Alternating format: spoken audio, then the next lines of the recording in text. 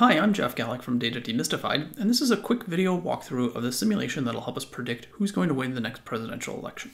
I encourage you to first watch the full video that explains how simulations work, but I'll now walk you through this simulation. There's two parts to it: the inputs, which are in yellow, found over here, and the output, the prediction, that is right here.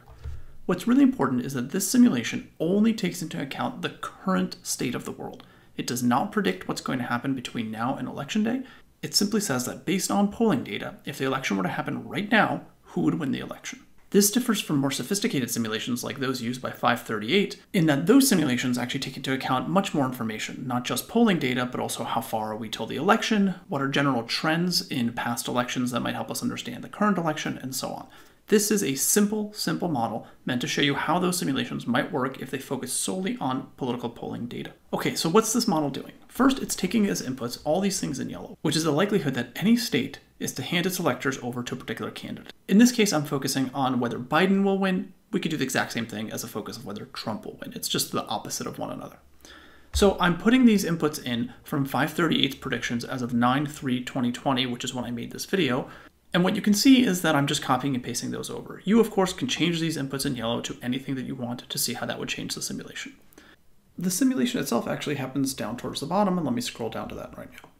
The way this works is that for every state, the system picks a random number, and then it compares that random number to the threshold that's defined in these yellow spaces. So let's look at one example to make this concrete. If we look at the state of Florida, we see that Biden's win likelihood is 59.75%. So if we go back down to the simulation over here and we scroll over to Florida, we find that our number is above that. If it's above it, then we actually state that Biden is not going to win. In this simulation, we're going to assign Trump the win for the state of Florida, and that's denoted over here. If we keep scrolling to the right, here's Florida. So 0 indicates that Biden does not win. In fact, Trump wins. And this repeats for every single state. And in fact, it repeats not just for every state, but we go down the rows and we repeat this 1,000 times. That's what all these different simulations are doing. It's re-rolling those random numbers and comparing them to the thresholds that we saw over here. It then aggregates all that up and it makes a prediction based on how many electoral votes are allocated in each simulation. And that's all outputted right here. So the most striking things to look at are the ones that are in red. This is the likelihood that Biden will win. In other words, in our 1,000 simulations, how often does Biden win? Well, he wins 954 of them, so we predict that if the election were to happen right now, based on these inputs over here in yellow, Biden would win 95.4% of the time.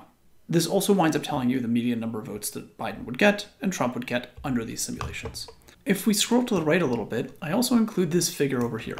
This figure is a histogram, which describes the electoral votes that Biden will earn in all of our simulations. As a reminder, you need 270 votes right here in order to win the election. And you see that most of those predictions are on the right of 270, suggesting that Biden is likely to win in most of those cases, and these are the different outcomes that are most likely to occur.